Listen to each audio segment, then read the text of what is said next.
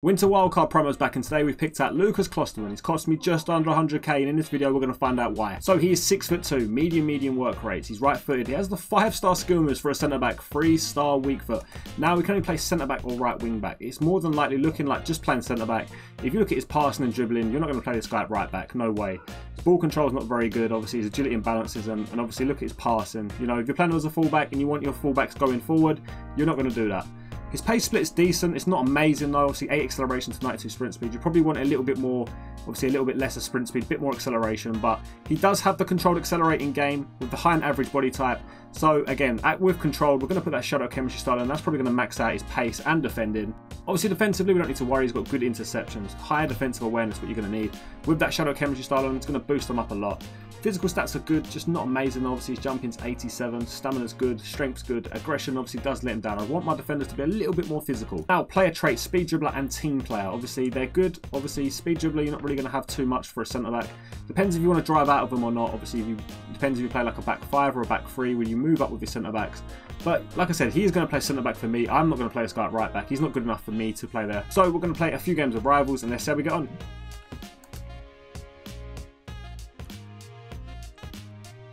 That's what's so good about Klostermann is his pace. The way he can come across, make the tackle as well. Good passing range as well for a centre-back.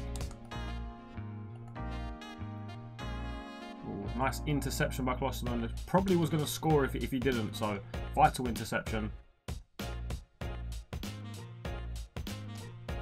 Again, Klostermann coming back just to make sure we don't concede anymore.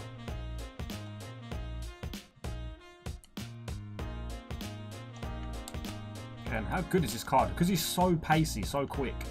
He's able to get across really quickly.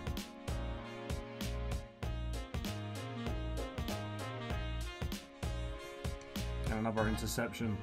Like I said, really enjoying this card so far. See, defensive AI. As soon as he thought that ball was going behind him, Klostermann, he's already starting to drop back. Again, there's again another nice tackle. Because of how pacey he is, this is the main reason. Even now, just driving out with him. Wow, what a challenge that is.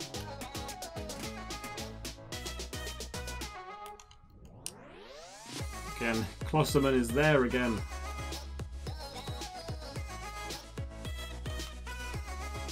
Again, winning his aerial duels. Really nice play from Klostermann. Again, it's another great save. Oh, what a block off the line from Klostermann.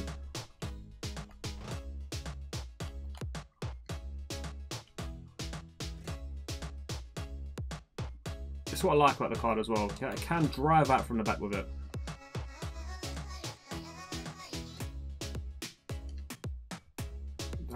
Tried to see if I could run around the defender. Probably should have just played the ball a little bit earlier.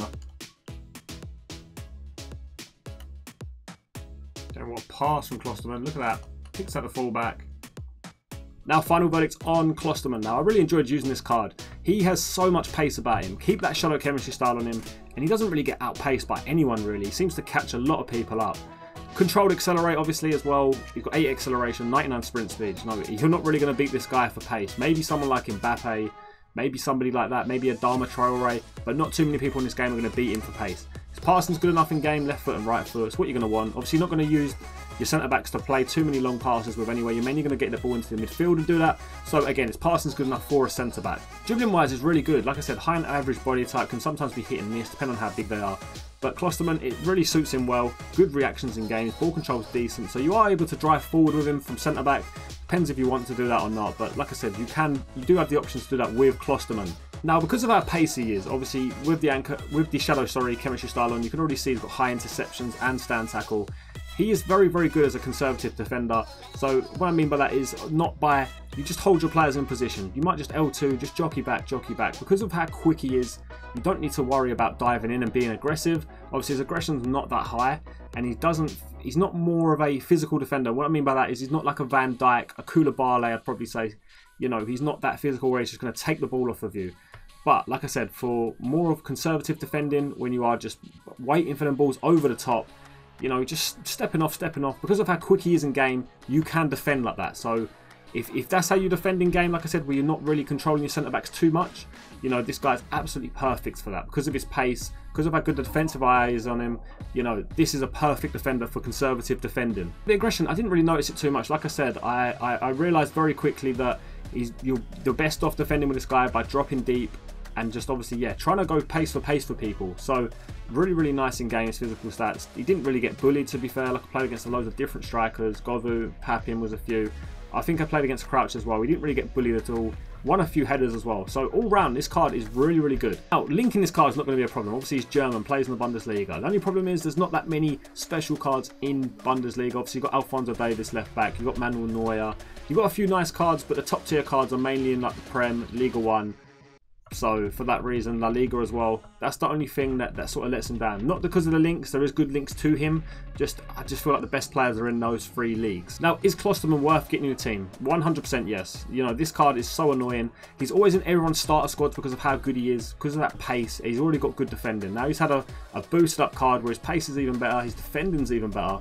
You know, you've got one of the best centre-backs on the game at the moment, I'd say. He's not a top tier centre-back, but just because of the pace and the controlled accelerate being the best accelerate on the game at the moment, this is absolutely unreal. And like I said, if you're not that good at defending and you do want to play conservative where you're not really controlling your centre-backs too much, this guy's absolutely perfect with you. With the shadow chemistry style on him, all his defending's in the 90s, plus he has that pace, so if someone does try to get that ball over the top or around the side of your defender, 9 times out of 10, Klostermann is going to catch him up for pace. So if I do give him a rating out of 10, I'm going to give him a 9.5. He does have the 5-star skill moves. I didn't really use them too much. You're not really going to use a centre-back with 5-star skill moves. You're not going to try a flip-flap or a Leicester in your own box because, you know, if you do get tackled, you're going to lose.